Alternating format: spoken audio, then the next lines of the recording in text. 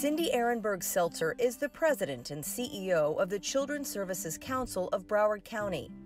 She also co-chairs the Broward Reads Coalition, part of a national campaign for grade-level reading, in collaboration with representatives from the county, the Early Learning Coalition, and the school district.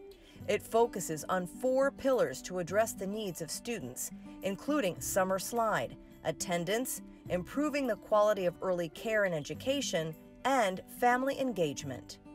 In Broward, we've taken the extra step of creating something called Broward Reads in Your City, which has allowed cities to make a commitment to participate in each of those 4 pillars.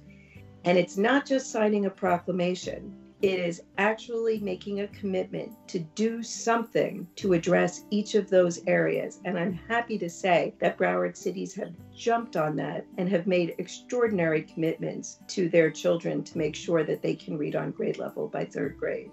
Prior to the formation of the Broward Reads Coalition, the Broward School District found that only 55% of students were reading at grade level by 3rd grade. Now, this number has steadily risen to 60%. While that may seem like a small increase, it puts us at the top of the pack for the state, and we are not resting on our laurels. We are going to make sure that all of Broward's children can read on grade level by 3rd grade. And why 3rd grade, you may ask? Because what the research has shown is that up until 3rd grade, children are learning how to read. After 3rd grade, they need those skills because then they are reading to learn. And we want to make sure that those children, all of them, have that ability to keep advancing their education and be able to read to learn.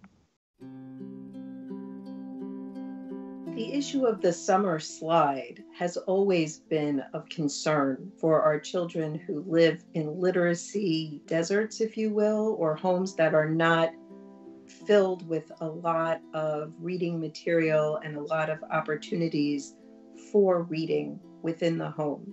A pillar of the campaign for grade level reading is addressing that summer slide. Collectively, the Early Learning Coalition, the Children's Services Council, the school district, the cities, the county, we have come together to address that in a very strong and coordinated fashion.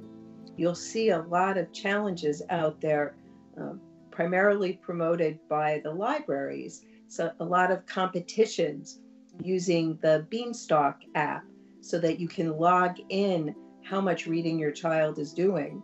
You can check out books.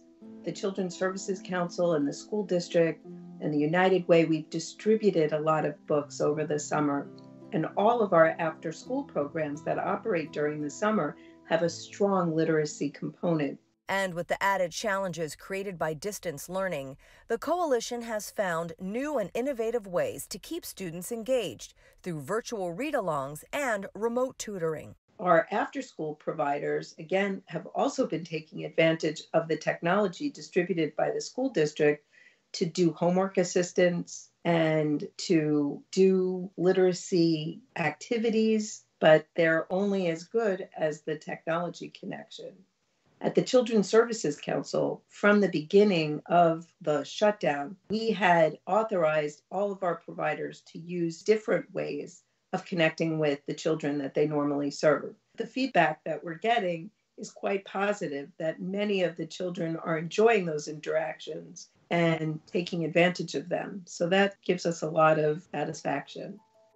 One of the things that's been really nice, both for parents and even for students, is to see how committed their teachers are to their well-being and their education. So many teachers have gone out of their way to be engaging and learn new skills in order to be able to connect with their students. Hopefully that will translate into a feeling of support and will make them even more happy to go back to school when they open up again. And perhaps parents will be a little bit more supportive of teachers, having seen just how difficult it is to teach our children.